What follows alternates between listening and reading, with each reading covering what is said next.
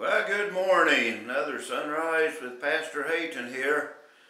I want to share just a few minutes with you again because I enjoy sharing a little bit of my thoughts and a little bit of my heart with you each day. I wonder if you really enjoy giving gifts. I think God kind of gave the example of gift giving. He said, "For God so loved the world that He gave His only begotten Son." Jesus came as a gift, and of course we know that He also gave the gift of the Holy Spirit. Christ returned back to heaven. We know that we view the Holy Spirit as a gift of God to live within our hearts and help us along life's way to heaven. And God has given us His Son and His Spirit. And He also gives us numerous blessings each day. Blessings that we don't ask for oftentimes, and blessings that we don't deserve, blessings that we don't expect. I just think of how many gifts God gives us from day to day that come as a complete surprise. Now, we love to receive gifts, do we not? I think that any occasion, whether it be Christmas time or birthday or anniversary, we like to receive gifts. And I think that most of us, at least I hope you have discovered along with me, that it's really more blessed to give than it is to receive. And if you're blessed by receiving gifts, think of how much more blessed you can be by giving a gift. Now, I want to encourage everybody that's listening to me today to give someone a gift. Now, you may say, "Well, I'm really short on money right now. Just don't have much money to go out shopping for someone a gift." Maybe you say, "I don't really have time to go find anybody a gift today. Got a little money in my pocket, but man, my schedule is full and I just don't have time to go out and shop for a gift." There's just a lot of reasons we can think that we cannot give anyone a gift today or in the next day or so. But I want to encourage you to give a gift that everybody can give if we just make up our mind to do it. And that is the gift of our time. Now, I'm a busy guy. I was thinking earlier today, now on to 70 years old, my life ought to be slowing down, but it seemed like that I find things to keep busy, and I enjoy being busy.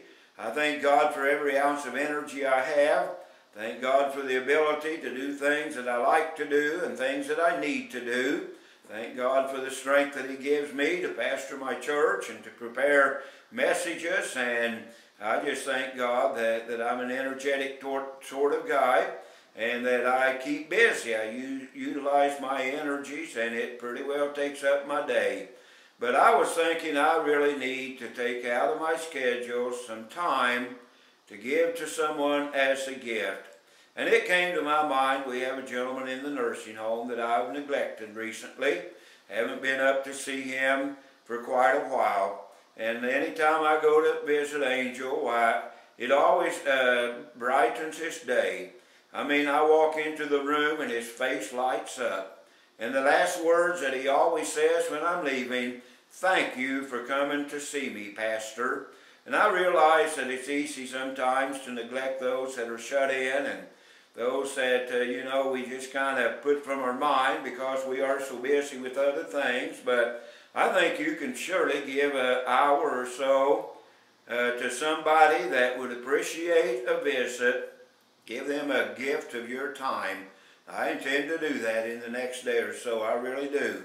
I believe that it's something that I can do. It won't cost me any more than just the amount of gas that it takes to get up to the home where he resides. And I think that's a gift that I can give. It's a gift of my time. You may say, "Well, I don't know anybody in the nursing home. I don't know anybody that's really shut in." I've heard it said that there are people that will actually go into a nursing home and they'll ask the charge nurse, "Who is there in this home that never or very seldom has a visitor?" And they'll generally be able to name off quite a few residents in a nursing home, shut-ins and the infirm and the elderly that very seldom have a visitor. And I believe that it wouldn't hurt us to go into a facility such as that. And if you don't know anyone there, ask the nurse, "Who is it that really needs a visitor today?" Take a little bouquet of flowers with you or a little box of cookies or something like that, and give the gift of your time to somebody that would really enjoy just a few minutes of your time. I guarantee you that there are more people that would enjoy the gift of your time more than they would enjoy a gift of money, more than they would enjoy a temporal gift. Just give the gift of your time. I intend to make a greater effort to take time out of my busy schedule and maybe to forego some of my own selfish pursuits and give more gifts of my time. May God help us to be a blessing because we simply are willing to give a gift of time. May the Lord bless you today, and I hope that you will listen to what I say and brighten someone's day by giving them the gift of a little bit of your time. Heavenly Father, you've given us so much. You bless us in so many ways. You walk down throughout life's journey, and you certainly, Lord, as the psalmist has said, you daily loadeth us with benefits. Pray that thou wilt help us to realize there are so many that we might be a blessing to with just a gift of time.